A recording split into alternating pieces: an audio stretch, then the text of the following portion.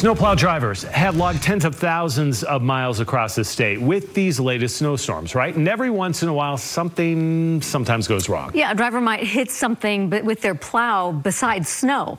News specialist Alex Cabrero is live tonight outside Sandy Public Works. And Alex, one of their drivers did experience this recently. Yeah, he certainly did, Deanie. He says he didn't even know he hit something until Public Works here. They got a phone call later. However, this story isn't just about what went wrong. It's more about what went right. It's already been quite the winter for snowplow drivers. It has. It's been a heck of a start. We're burning through some salt. Helping people stay safe, though. Sandy's Public Works director says he's proud of the job his team does whenever it snows. They'll do a 16-hour shift, and they'll come back with a smile on their face.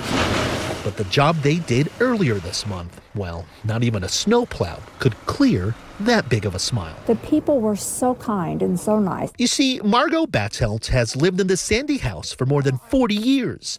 The mailbox out front, almost just as long. My husband made it. A drunk driver took out the first one we had when we first were moved in, so he made that one. It became priceless when her husband passed away 17 years ago. Oh yeah, everything that he's done here, there's nothing shaped like that. And it's got the little flag that you put up.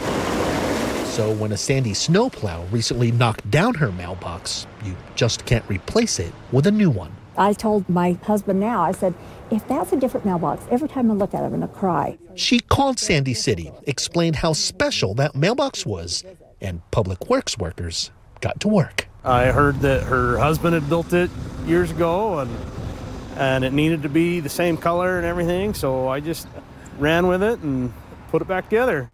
It took them about a week in their shop, but when workers were done, it looked just about the same as it did before. We try to take care of the residents, and it's absolutely our fault if something happens.